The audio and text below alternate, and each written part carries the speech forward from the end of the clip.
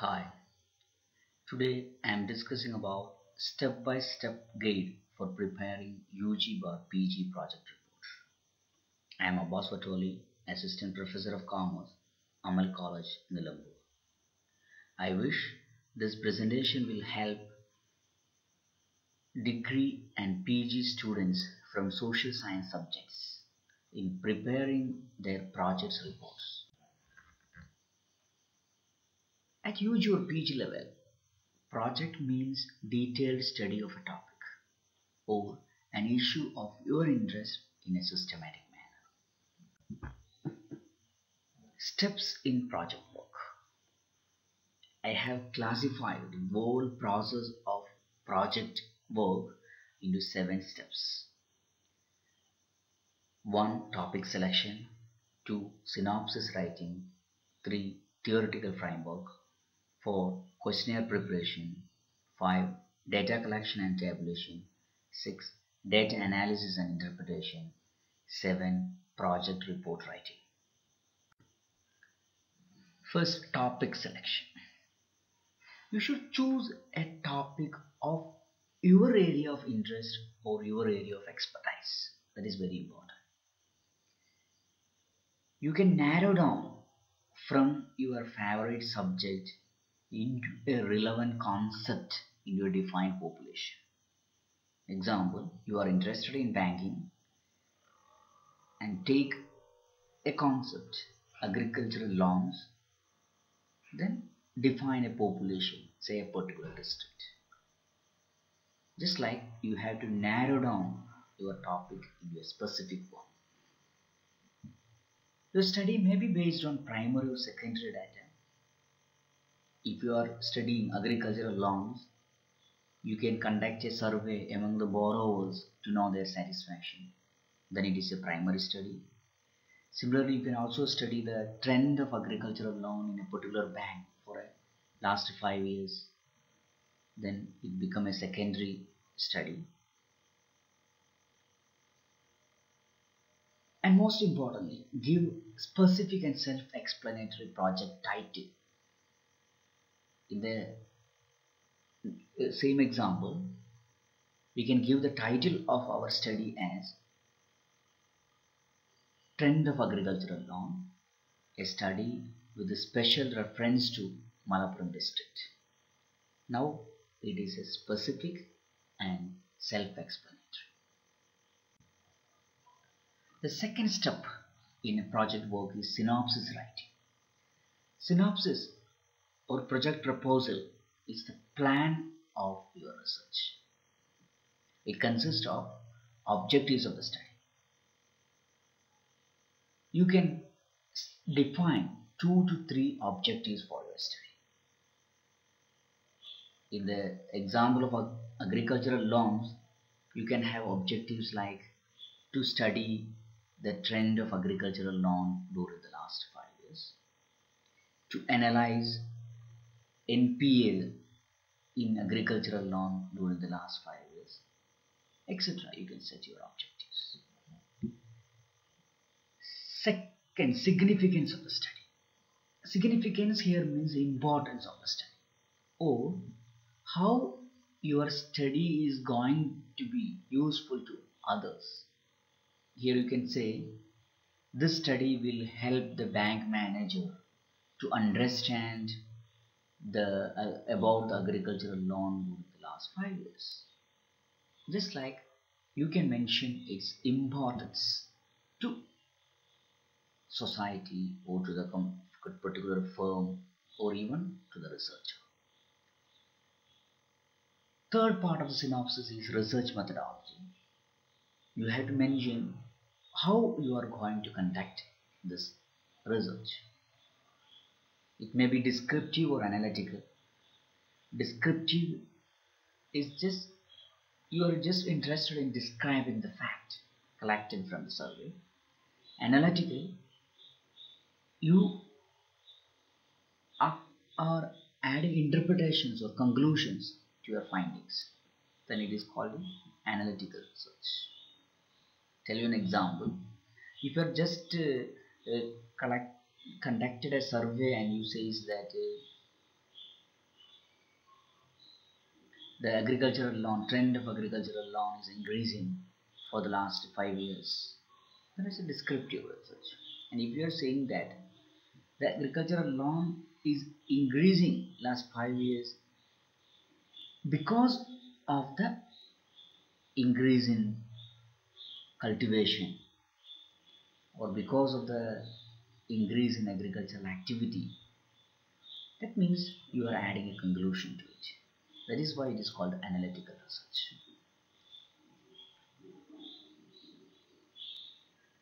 Sampling plan. You have to decide the method of sampling. Maybe simple random sampling, stratified sampling, or even convenience sampling may be used by the students. Sample size. In statistics, less than 30 is considered small sample and 30 or above is large sample. So you can take sample as 30, 50, maximum of 100 in the case of students. Analysis tools. In Synopsis, you have to mention the statistical tools you are going to use, like ratios, percentages, tables, charts, and so on. Limitations. Finally, you had to give limitations of your study, like shortage of time, shortage of money. It consists of personal and sensitive information, so it is difficult to get the exact response from the respondents, etc. You can mention. Third step in preparing a project is prepare theoretical framework. It means you read the concept and theories related to your subject and explain it. And you also need to include 10 to 15 previous studies on related topic. This will act as a guideline how to conduct the research. Fourth step is questionnaire preparation, and most important step.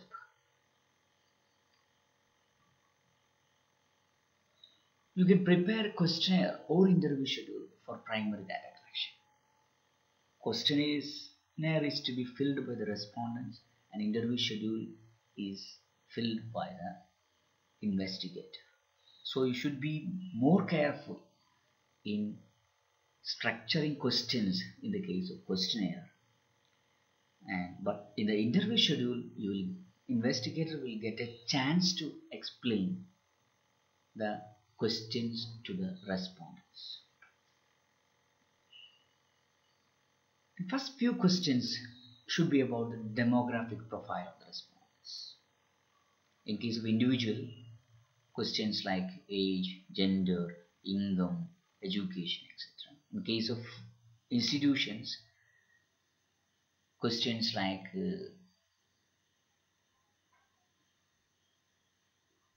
date of inception, amount of capital, number of employees, etc. Include sufficient number of questions to achieve each objectives. You should identify variables for each objectives and questions should be asked about each variable. Avoid open-ended questions because it is very difficult to analyze open-ended questions. So use multiple choice or scale questions. Scale questions like strongly agree, disagree type questions. Data collection and tabulation. After collecting data from few respondents, you can think of modifying questionnaire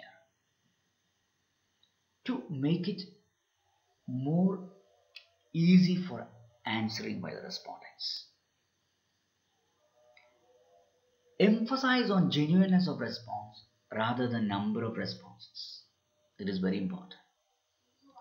Use online questionnaires like Google Forms for data collection because it saves time on data entry. Tally sheets can be used for summarizing responses manually.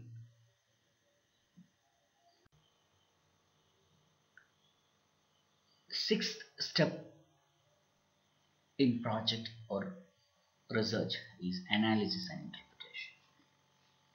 Analyze data in the light of objectives. Please understand, research is a sequential process. There must be link from its beginning to the end. You set certain objectives.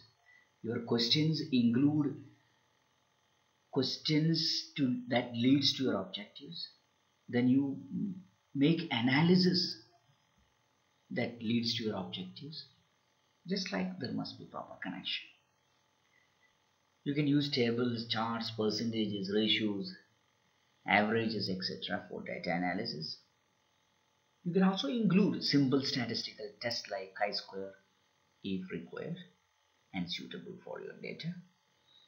Excel, SPSS, etc. can help you a lot in analysis. And similarly for cross tabulation. Cross tabulation means you are preparing a table based on more than one variable at a time. Example, you are classifying the population on the basis of gender. It's a one-way classification. If you are classifying the respondents based on gender as well as education, then it's two-way classification. That type of classification is called cross tabulation. After the analysis, every analysis should follow interpretation. Explaining the meaning of a table or an analysis in few sentences is called interpretation. Based on interpretation, you can arrive at your findings and suggestions. The last step is report writing. Your report should have certain standard format. You can use MS Word default font or Times New Roman. Font size 12 for text and 14 for heading.